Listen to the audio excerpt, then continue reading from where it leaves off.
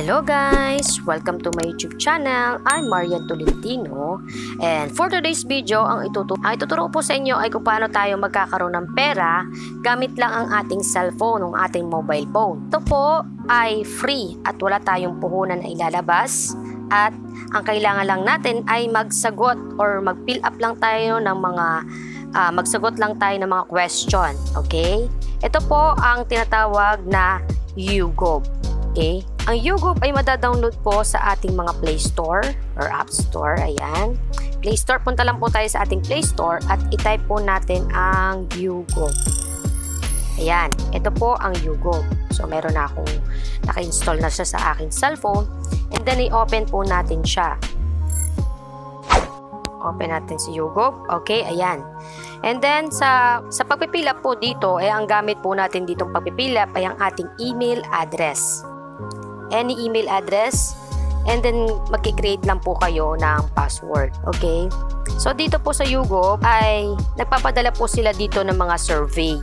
Sa survey na po yun ay ating pong sasagutan. Pagkatapos po nating sagutan ang ating mga survey ay bibigyan nila tayo ng points. At dito po tayo sa points na to, mako-convert po natin ito sa pera. I-click natin tong redeem. Ayan. Sa redeem rewards, meron po ditong 5,000 points is equivalent to 1,000 mobile top up. Okay, ibig sabihin yung load po yan. And then 5,000 points is UNICEF donation, and 5,000 points 950 PayPal. Kung may PayPal po kayo, pwede nyo pong i-transfer sa PayPal. And 5,000 points 2,500 AirAsia Big Points. Okay. So now, meron na po ako ditong points na 5,050. Susubukan natin tong i-redeem.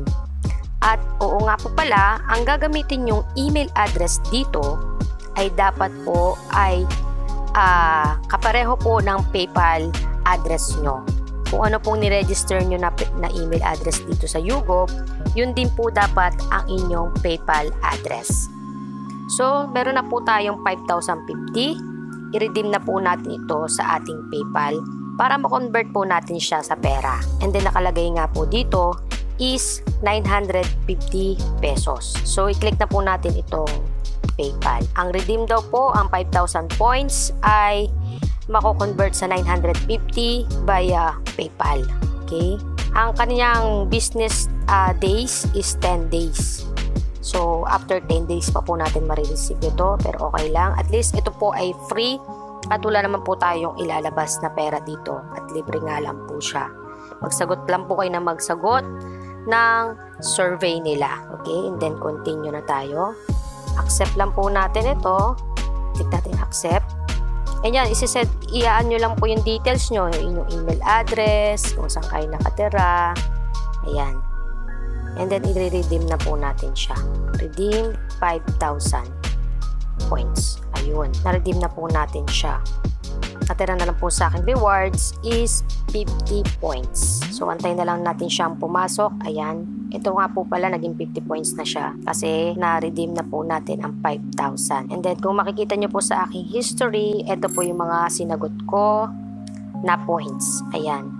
Meron po akong na-earn ng 120 points, 120 points. Basta, padamihin nyo lang po yung points nyo dito. Sumagot lang po kayo ng sumagot. So, ayan po. Antay na lang po natin ang proof of payment kung talagang legit at papasok sa aking account ang Yougov. So, ayan lang po. Balikan ko kayo after ilang araw. Okay?